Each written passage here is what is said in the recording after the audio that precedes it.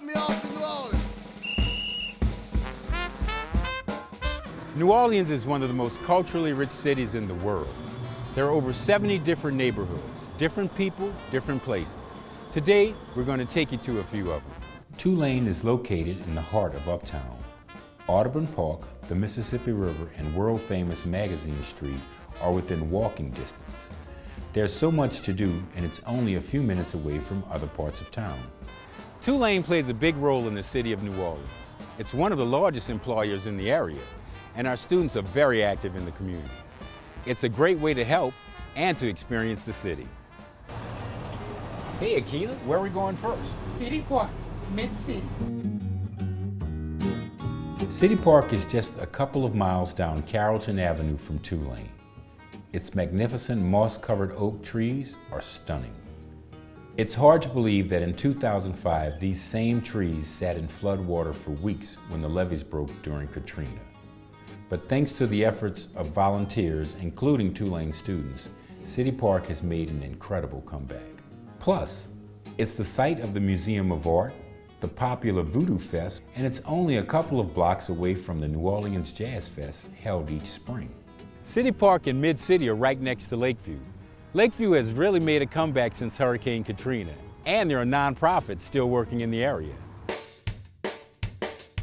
Our organization started as a youth-focused, youth-centered organization, and we believe that the people that help youth the most in their development is teachers. So we buy houses, we fix them up with volunteers, those youth, giving them training, providing them opportunities, but then ultimately we sell those houses at a discount to teachers. I really enjoy being able to get off campus and experience some of the opportunities that Tulane has to offer to meet other people in the city and work on really meaningful projects.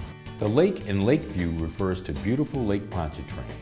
You'll find Tulane volunteers here too, helping in a lot of ways, from keeping the lake clean to refurbishing the historic lighthouse and museum. You never know who you will run into in New Orleans. Actress Sandra Bullock adopted Warren Easton High School here in Mid-City, and every now and then she makes an appearance. So do Tulane students. We are making signs for different rooms in our health clinic. We have signs for exam rooms, the dentist's office, and this is the sign for the social worker's office. So we're calling it the chat room. I actually didn't have any prerequisites for the class, so we have people that have never taken an art class before. We have art majors, we have architecture students, there's neuroscience students, chemistry students, anybody that's interested in sort of creatively addressing health-related issues, certainly fair game. They're going out into the Bywater area, they're going out into the central city, mid-city areas to get a sense of what the actual city looks like, not just the community around Tulane. A friend of mine recently told me that her siblings actually go to Warren Easton, and I didn't even know that, and they knew about everything that we were doing and they sound super excited about it. So I think that what I like most about service learning is the lasting impact that we're going to have. Welcome to world-famous Canal Street. Things are happening here. There's a huge medical complex under construction right now, and Tulane's playing a big role in research, development, and social entrepreneurship. It's just a few blocks from the French Quarter. We have volunteers working there too. Tulane students are mentors for the Roots of Music, a fantastic after-school music program for talented local youth. Look for their marching band in the Mardi Gras parades. New Orleans is surrounded by water. New Orleans East is home to a thriving Vietnamese community, many of whom are fishermen in South Louisiana. We come out every week to Vela to work with an organization that is multicultural, right, and that is very much involved in processes of empowerment for the youth living here. We do academic support, so one-on-one tutoring with homework, whatever subjects people are working on. We're also collaborating with the youth to write articles for Media NOLA, which is a cultural history wiki. Go to the website and there's a giant map of New Orleans, and you can click on tabs and it'll take you to descriptions of different places. There's absolutely nothing about New Orleans East. It's more rural, and it's lower income, and there are a lot of immigrants from Vietnam and Honduras. It's so different. We think that New Orleans East is just as much of an important part of New Orleans as the rest of it that's been documented well.